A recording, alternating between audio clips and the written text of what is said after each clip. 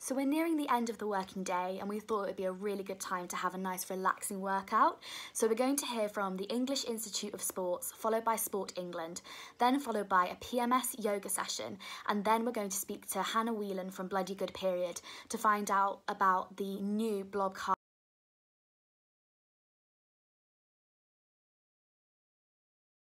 Hi, my name is Dr. Emma Ross, and I'm a physiologist, which means I study the human body and its inner workings.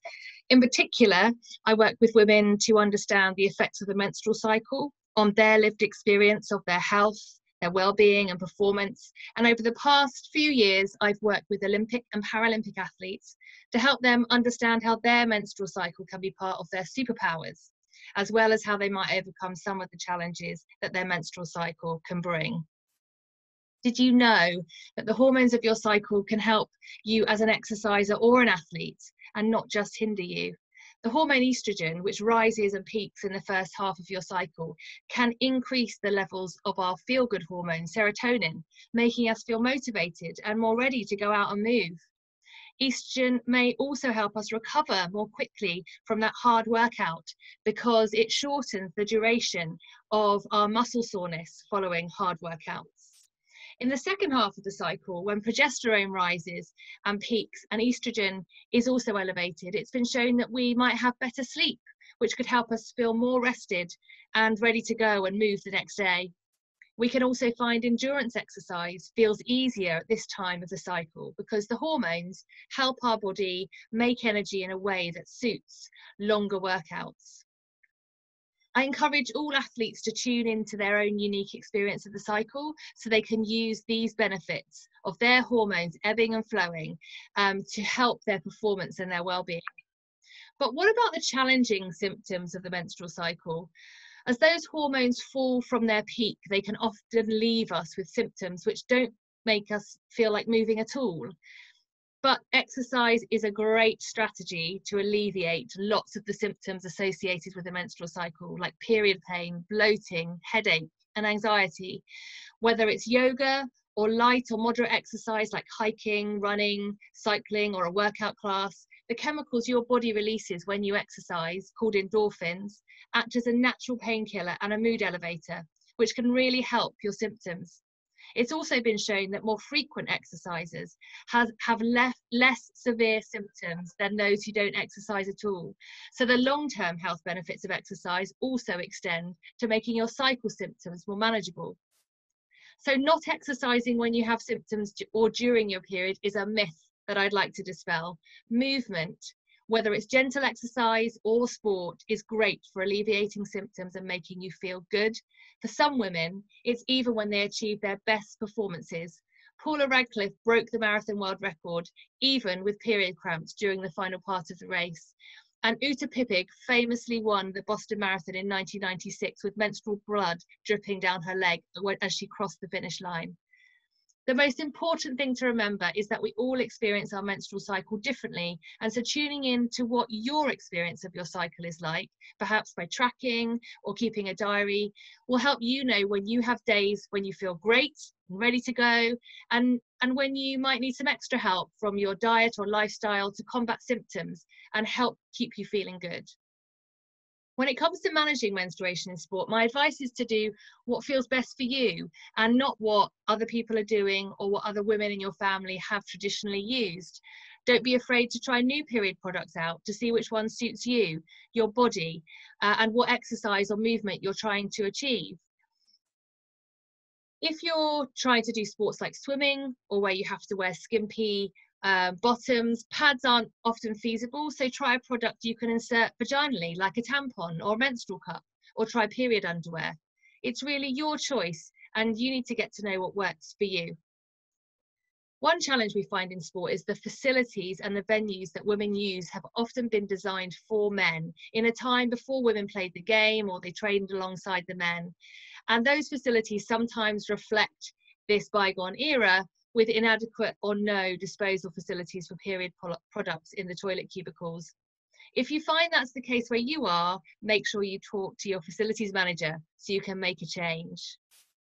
Finally, it's so wonderful to be able to contribute to this Menstrual Hygiene Day video. In sport, we need to talk more about periods and the menstrual cycle. We need to banish the idea that periods somehow make women weaker sports people than men. Our menstrual cycle, its hormones, and the effects they have on our body is incredible. In sport, we often use a technique with guys called priming. It increases their testosterone level. They might watch videos of themselves doing brilliant things or competing against their main rivals. This priming aims to increase testosterone so the guys go out onto the pitch feeling confident, aggressive, and ready to perform well. We need to have that mindset around female hormones. Their ebb and their flow across the cycle, they offer amazing benefits for when we want to exercise and perform as women, and we should celebrate that. I've been Dr. Emma Ross. Have a great day. Hi, I'm Christine from Namaste Home Yoga. Today's focus is on relieving that pain that is associated with your menstrual cycle. The reason we're putting a spotlight on that is I'm in partnership today with iRise International Charity, who's really focused on one world period. And in that sense, it's about making sure that the taboo that's associated with menstruation, with periods, is taken away through education, and that the availability for menstruation products is available to not only those in your country you reside in, but all across the globe. If you think about some really harrowing stats, 10% of girls in the UK, 1 in 10, are unable to get menstruation products. That's in the UK. If you think about that on a wider scale, in Uganda, you've got 50% of girls that are missing school because they do not have menstruation materials. And even worse than that, if they do have menstruation materials, they're often ad hoc, improvised, and maybe raw and dirty materials. So the amount of infections that run with that is quite extreme as well. So 30% of girls will be using ad hoc materials. That's something in this modern day we shouldn't have available in the organisation of the entire world. We should all be looking for that equality, that every single girl will not be held back by her period. So today's focus of this yoga class is to make sure that we take away any of your menstruation pains through the power of yoga and sending your breath to certain areas. So join with me, come into a comfortable cross-legged seated position. We're going to sit nice and tall, extending through the chest, opening up wide, snuggling those shoulder blades behind, sitting up, lengthening through the lower part of the body. In this position, we're going to do some Kundalini circles. So that's really circling through the midsection of the body, which is going to do an internal massage for those organs. So sitting tall, we're going to take the chest, inhale here, taking the chest over the right knee, rolling through, extending through that back, pushing over the left knee, rolling through, really caving through your midsection here. Once again, rolling through over the right knee, pushing forward, bringing that chest, that heart chakra forward, rolling over your left neck, and then again concaving the body here. We're going to reverse the circles, follow with over the left knee, chest comes forward, pushing through, coming over the right, and then concaving through, really curving your spine here. One last time, rolling through, past your left knee, through the midline, past the right, coming through, curving the spine, and then coming back up into your neutral spine position. From this position here, we want to make sure we're always sitting nice and tall. We're going to bring the soles of our feet together in what's called butterfly. So bringing the soles of the feet together. Normally we'd be asking you to bring your soles closer into the midline of the body. I'm going to bring them further out, almost half a yoga mat's distance away from your pelvis. With that, you can take your hands, place them around your feet. We're going to extend the elbows out wide towards our knees, dialing our knees towards the yoga mat. We're going to start to lean forward as you exhale, rolling down, rolling forward, releasing the head towards your feet. Wherever you land is completely fine, just keeping your back nice and straight in this position. You can use the bind of the holding of your feet to pull you further down. We're going to hold this for 3 more breaths. Long exhales here. 2 more breaths. We're really compressing those internal organs, giving them a nice little massage and extending through our lower back, which can be an area of pain. On your next inhale, tuck the chin, rolling up, coming on through, up into neutral spine. From here, we're going to come up onto the yoga mat in our tabletop position, so hands and knees. So follow through with me into your tabletop. In this position, I want you to spread the palms nice and wide. So palms are spread wide, our index fingers are pointing towards the short edge of the mat. We've got stacked bone on bone and bone, wrist, under elbows, under shoulders, and our hips are directly over our knees, so our knees are coming into our hip points. As we inhale here, we're going to do some cat-cows. As we inhale, fill the lungs, pushing that belly button towards the yoga mat. Tailbone rolls up and back, looking up towards the ceiling and opening through the chest. And as you exhale, rolling through, pull that stomach in towards the midline of the body, looking towards our belly button, really opening up through that shoulder girdle. And again, as you inhale, looking up, opening up through the chest, pushing that tailbone up and back, belly comes towards the yoga mat. One more time, rolling through, exhale, empty the stomach, looking towards our belly button, really pushing through that shoulder girdle, pulling our stomach in. And as you inhale, just coming back to your neutral spine position here. We're now going to just do some cat curls. So it's an unusual one. What you'll do is, as you exhale, so inhale to prepare. As we exhale, we're going to curl the body, looking towards our hip. So pointing our hip into our line of sight. And then as you inhale, coming back to neutral spine. And again, curling our body. So you're bringing the hip in towards the eye line.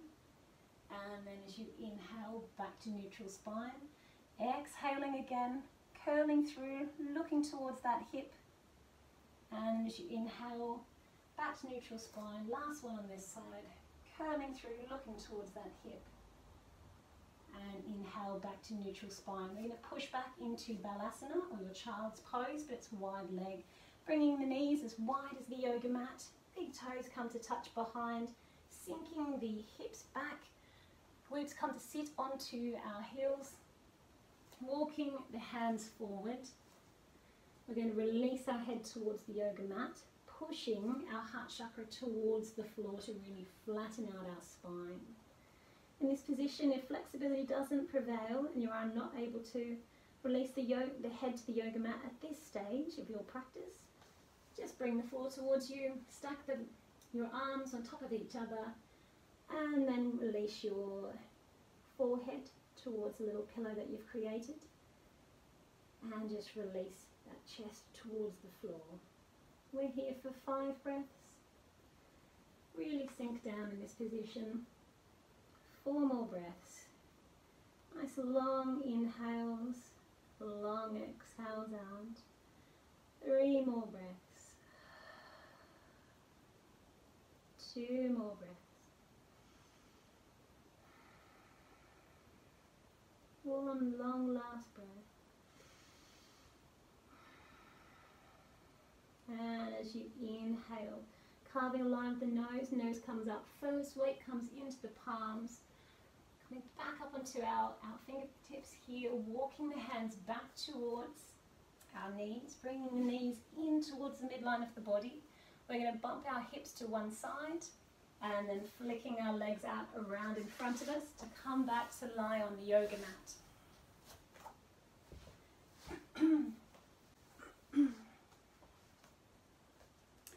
So you're going to bring the right knee in, hugging that into your armpit chest region. Just do 3 small circles there, one direction, and then reverse the circles to the other side. Taking the left hand on top of the right knee, dialing it across the midsection of the body, extending it down at the same time, releasing your right hand behind you. You're going to look towards your right hand and feel that nice twist through the center and midline of the body. Bit of a wringing out of the internal organs as well. We're here for 3 more breaths.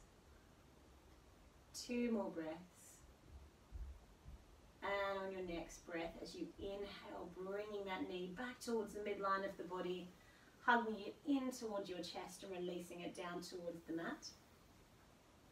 You pick up the left leg, pulling that in towards the armpit chest region.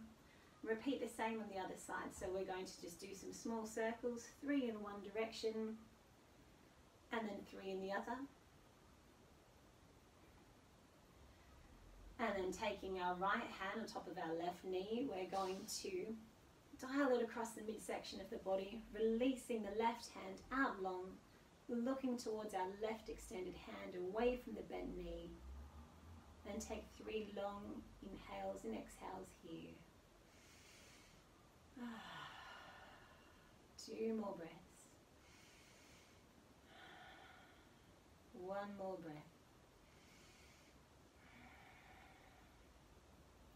And using the muscles of your abdomen, pulling that knee back in towards the midline of the body. Give it 1 more hug in towards the chest. Releasing it back down long. We're going to let both of our feet flop to the side, opening up.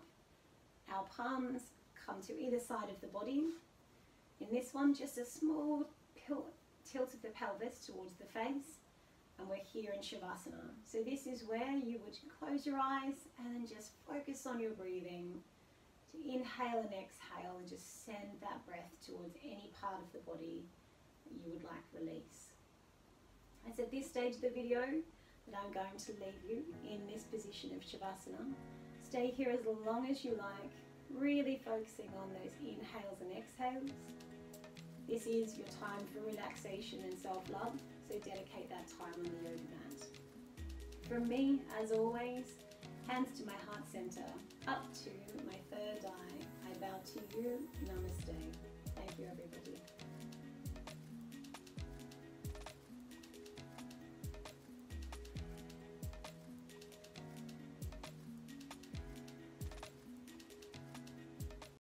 Hi everyone in lockdown land. I'm Sarah Zip and I'm here to talk today about menstruation and sport.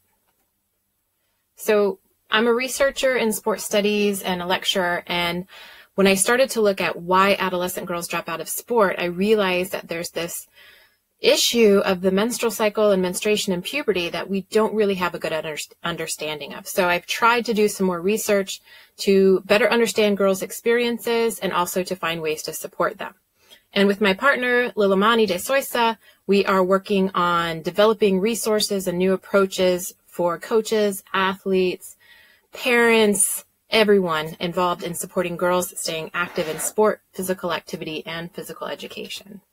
So often, the issue of menstruation and the menstrual cycle is off limits. It's taboo. There's so much stigma and shame around the menstrual cycle, a natural life process. And I think that's really the heart of the problem. There's a lot of research that will support that. We hear a lot about products and availability of free provisions around the world, and that's important. But let's remember the heart of the problem is the stigma, and we need to have more and more conversations like this one to help support people. So we do have some research. This is coming from the UK and around the globe. I've done some research as well in Zambia. I've worked with partners who are researching adolescents from all around the world. And there are some common themes, right? These key concerns.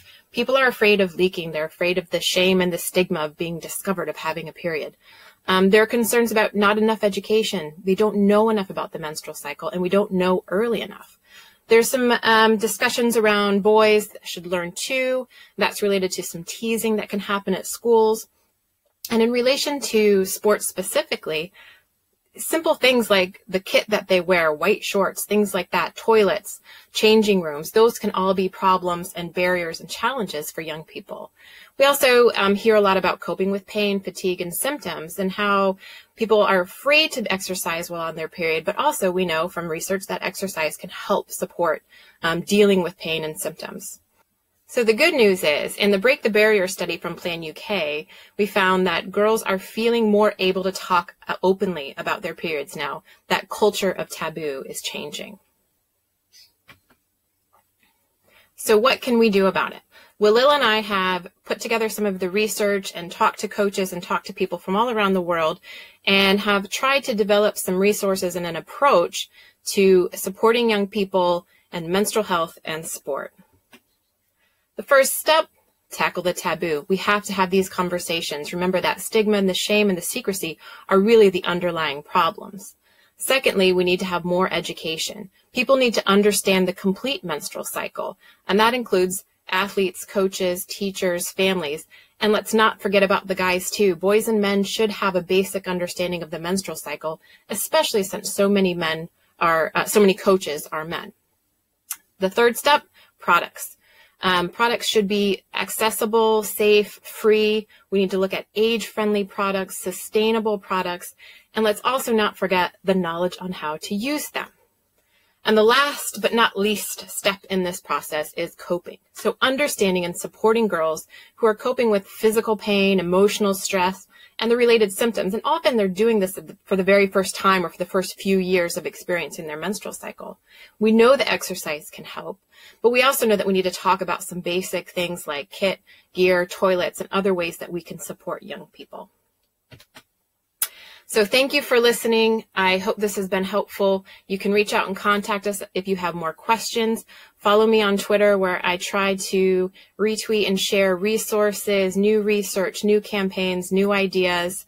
So let's tackle this taboo and keep girls in sport and physical activity. Cheers. I started working out on my periods and actually found if I get it early on, that it actually can relieve some of the pain and it's a good distraction. Whereas like some people don't like to say they're on their period. I pretty much announce it everywhere I go. I'm not shy about that. It's normal. No one should be ashamed to work out or just go about their days. Me again. Allow me to pick up where I left off. Right, let's go, Mom. Oh, the biggest phenomenon, and I Picasso with the pen. Just wanna talk that stuff till I hit him with the realness. Figured I should say something, but you don't wanna hear me vent. 2, 3. You can talk bad all day long, I will never be impressed. Don't know what I did to make you feel that you be earning my respect. I follow the white rabbit, got a couple carrots, I know that I got bad habits. Trying to find a balance, I'm in the store like I wanna have it, I gotta have it. You are not the toughest or baddest, my pen is the maddest. I probably any careers and it's never right, I'm honest. May as well get a birthday cake and it ain't even my birthday. Cause when I switch, then they wanna say that I'm a... You're not listening.